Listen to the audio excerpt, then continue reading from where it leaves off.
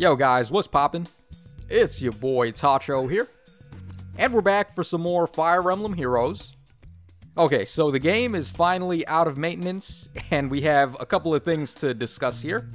So there's some refines for a couple of the older units, and we have the stat leaks for the newer units on the Book 5 banner, as well as a couple of other things here and there that I just want to bring to you guys' attention.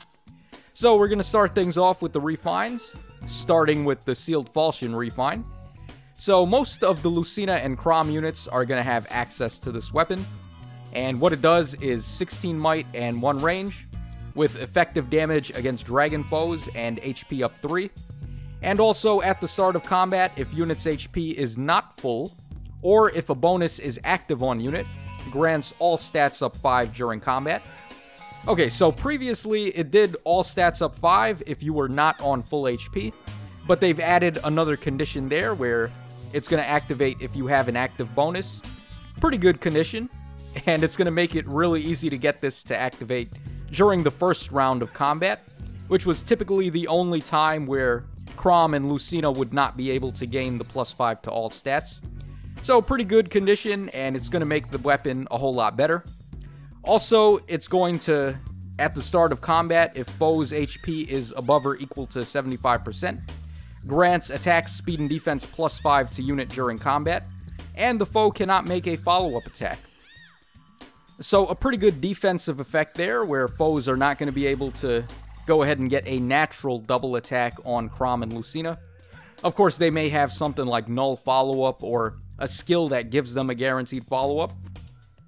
So they may be able to eat through this effect, but still, the protection is nice and definitely something they're going to like to have.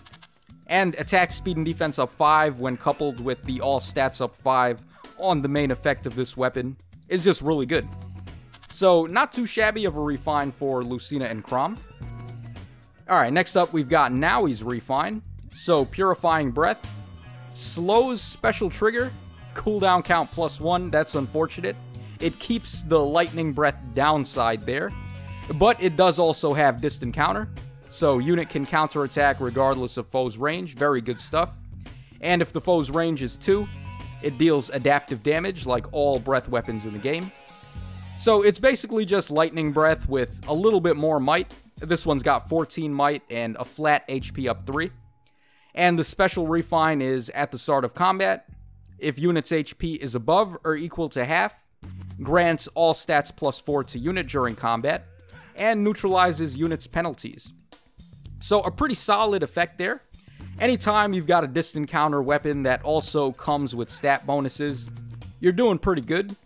And neutralizing penalties active on Nowi, that's very nice as well. So dominance is not going to be able to get the better of her, as well as a couple of other things. So pretty solid weapon. The only downside is the +1 special trigger. Dragons already have a hard time activating specials, so it kind of sucks that they have to also deal with +1 special count. But I guess it's not the biggest deal in the world, especially not when you're getting distant counter and then all these stat bonuses and negating penalties. Alright, next up we've got Mist's refine. So Elena's staff, 14 might and 2 range. Grants res up 3.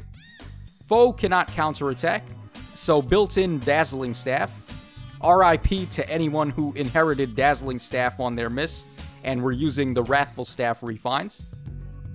It kind of sucks that we're not able to choose which Dazzling Staff or Wrathful Staff refine the new staff units are getting, but I guess it's just tough luck with that. Also, at the start of the turn, inflicts attack and speed -7 on the nearest foes within 4 spaces through their next actions. And after combat, if unit attacked, inflicts attack and speed -7 on the target and foes within 2 spaces of target through their next actions. So it's got a start of the turn debuff effect. I guess that would be similar to Hikami that we saw on the New Year's Gunthra. She was doing all stats -4 to the nearest foes in 4 spaces, while this is doing attack and speed -7. And then it's also just built-in fear and slow combined. So I guess it's a decent debuff weapon. Also, at the start of the turn, inflicts panic on the nearest foes within 4 spaces through their next actions, and after combat, if unit attacked, inflicts panic on the target and foes within 2 spaces of target through their next actions. So this is actually pretty cool. Being able to inflict panic on the foes without needing to meet any HP requirements is actually pretty dope. So at the start of the turn in 4 spaces, if there's any enemies, you're going to be able to get panic on them without needing to have more HP. Pretty solid. And I think this is definitely going to make Mist a whole lot better of a support option than she was before. But it's not like the craziest refine in the world, so I wouldn't say it's going to jump Mist up from being a complete nobody into like mega awesome tier or anything like that. But still not too shabby. And we've saved the best for last. Okay, so Oliver's refine. This man gets Tome of Favors, 14 might and 2 range. If foe does not use beast damage, grants attack and res up 5 to unit during combat, and restores 7 HP to unit after combat. So attack and res up 5, and then he gets a plus 7 HP heal. Pretty good. Also, a unit can move to a space adjacent to a beast ally that can equip Sing or Dance. So basically, he's able to Wings of Mercy himself next to Rayson or Leanne, or I guess Raphael as well, without needing to meet any sort of HP requirement. So instantly being able to jump like that is pretty awesome. And also, if unit is within 3 spaces of a beast ally that can equip Sing or Dance, grants attack and res up 5 to unit during combat. So Oliver is just going to be this insanely good res tank now, with plus 10 res to his natural res bulk that he already had. It's going to be really tough to bring him down with magic attacks, unless of course your name is Guinevere and you happen to have effective against tomes or something like that. But otherwise, a pretty cool refine, and you guys got to see this as well. This is the attack animation for Oliver's tome. Like, how awesome is that? He actually summons an angel of himself to do his bidding. Pretty dope, and I'm not gonna lie, I'm kind of jelly that I didn't pick up the copy of Oliver that I had from Hall of Forms. My Oliver was really decked out. I had Close Foil, I had Lull Attack and Res, I had Pulse Smoke, and I also had Ruptured Sky. So the man was just like built for the taking, but I chose to go for Micaiah instead. I mean, you can't really blame me because I was about to get the plus 10 on Micaiah from that final copy in Hall of Forms. But dude, low-key, I'm kind of salty that I didn't take Oliver, especially after this animation here. Like, come on, tell me, this is not like meme status galore right there. I would have loved to just style on people with a built-up Oliver. But I digress. Your boy is going to regret that decision for some time. Okay, so next up we have the stats for the brand new units. Let me actually go ahead and pull up these little footnotes I have with their Super Boons and Super Banes. Or rather, just Super Boons. I took out all the Super Banes so it would be a little easier to read. Alright, so we're going to start things off with Reginn. So Reginn's got 38 HP, 36 attack, 40 speed, 30 defense, and 24 res, for a BST of 168. Pretty strong for cavalry. And she's also got super boons in both speed and res. I think you're probably going to want to go for plus speed, just based on the way that she works. But maybe plus res couldn't be like the worst option. She does get 30% damage reduction if she initiates combat. On the foe's first attack, that is. So maybe giving her a little extra bulk wouldn't be the worst thing. But I do think you probably want to go plus speed. Alright, next up we've got Badman Duessel over here, voiced by Chris Sabat, aka Vegeta from Dragon Ball. So, our boy Duessel is like over 9,000 in terms of stats here. So, 41 health, 39 attack, 18 speed, 39 defense, and then 31 res, for another BST total of 168 on cavalry. Not too shabby. And then he's got an attack and a defense super boon. You're pretty much good to pick whichever one you want. I'd probably go plus attack on him because he gets that guaranteed follow-up on his weapon. So having plus attack and then with such a good attack stat, he's going to be able to hit pretty hard. Alright, next up we have Selena. So Selena's got 40 HP, 39 attack, 39 speed, 16 defense, and 23 res for a grand total of 157. Not as high as Duessel and Reginn, but it makes sense because she is a ranged cavalry type unit. Alright, so she also has super boons in attack and speed. I don't know which one of those you'd probably want to go for. She has Knoll follow-up on her weapon, so maybe plus speed is a little bit better. You typically want to have as much speed as possible on these units that have Knoll follow-up. Alright, let's move on to Natasha up next. Alright, so Natasha is the 4-star demote. So, is she going to be a worthy plus 10 project? Let's go ahead and take a look. So, 37 health, 36 attack, 32 speed, 24 defense, and 36 res for a grand total of 165. Now, I don't remember if that's higher than Emmeryn had. She doesn't have quite as good speed as Emmeryn did, but her attack is pretty good, and her res is also pretty good. So she seems a little similar to Lena in that regard. I can't remember if Lena had better defense though, so I guess it's a bit of a toss-up there.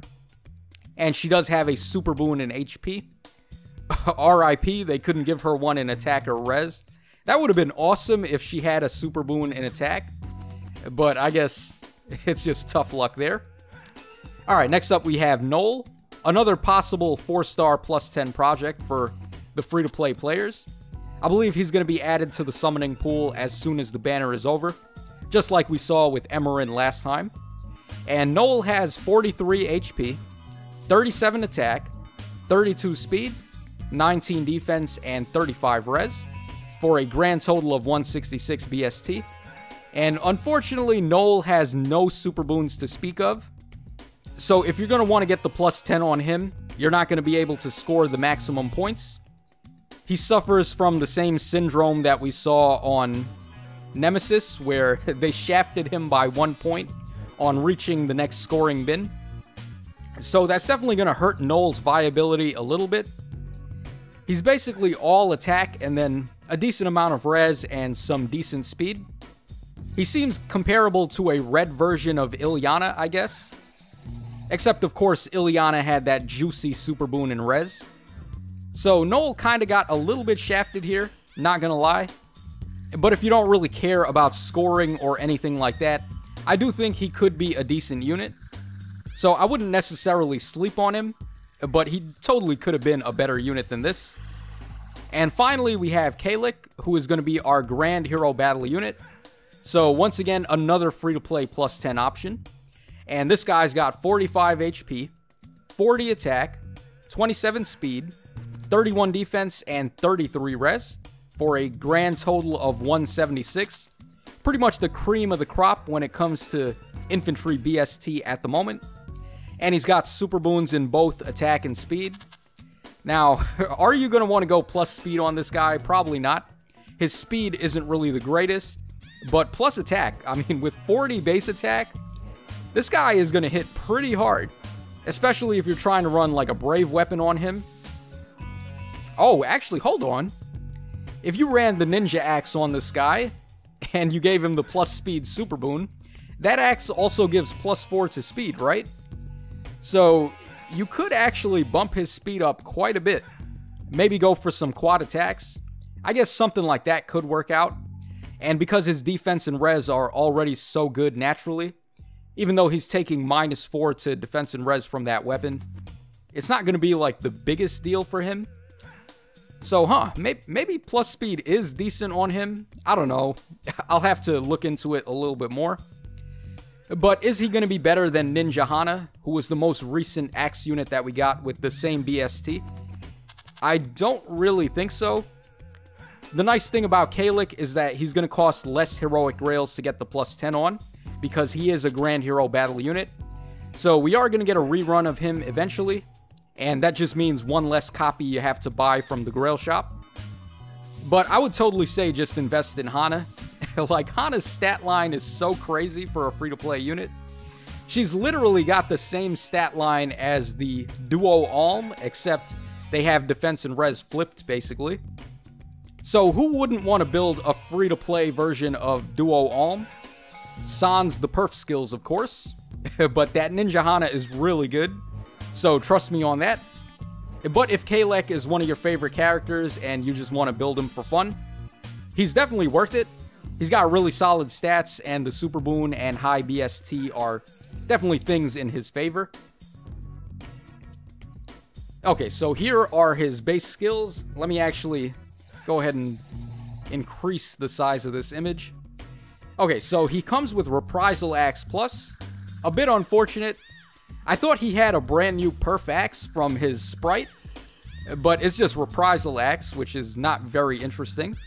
He has Dragon Fang, Guard 3, and a Defense Wave skill. I can't remember if that one is even or odd, but not like it matters. I mean, the wave skills were never really all that great in the first place. And they didn't even give him Guard 3 as a 4-star unit.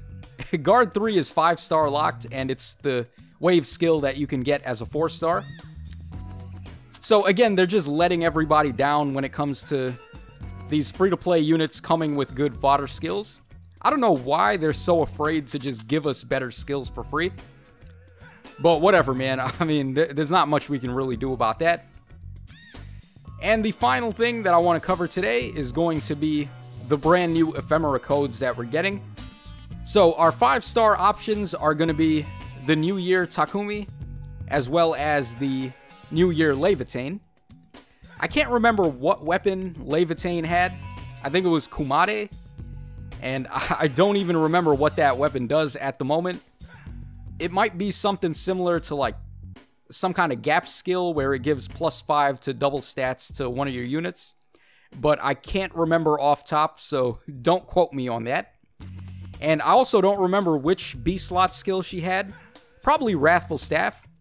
Now, it is nice to get a free copy of Wrathful Staff, because we are getting these staff unit refines now, and you're never going to know which skill they have built in, if it's Wrathful or Dazzling.